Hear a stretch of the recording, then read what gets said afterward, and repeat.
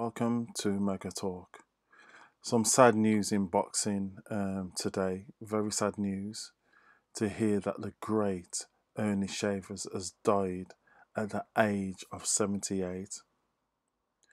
To be honest, he's only just gone 78. It seems like he's died a couple of days after his birthday. His birthday was on the 31st of August.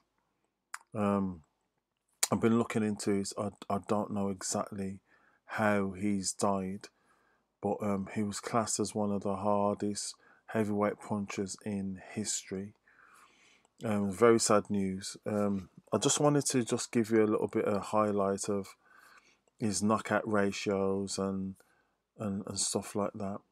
So he had 88 fights, of which he won 68 of them by knockouts. He had a total of 74 wins, 68 of them by knockout.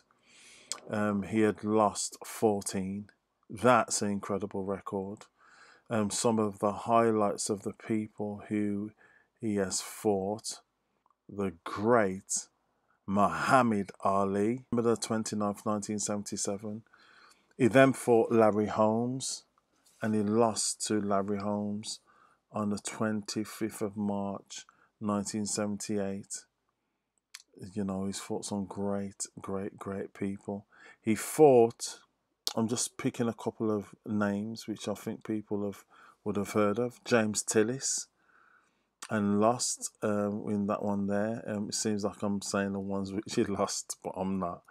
He fought Joe Bugner, which he won, and he knocked him out.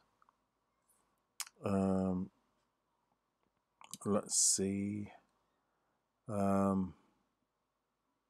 He fought Ken Norton and knocked out Ken Norton.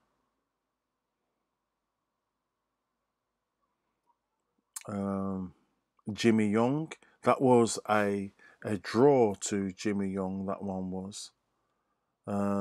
As I say, his resume, it just goes on and on and on. There'll be like other people who people would have heard of, who he's fought of, but I just thought I'd just pick out a few of the highlighted names of who Ernie Shavers has fought. Some he lost, some he drew to.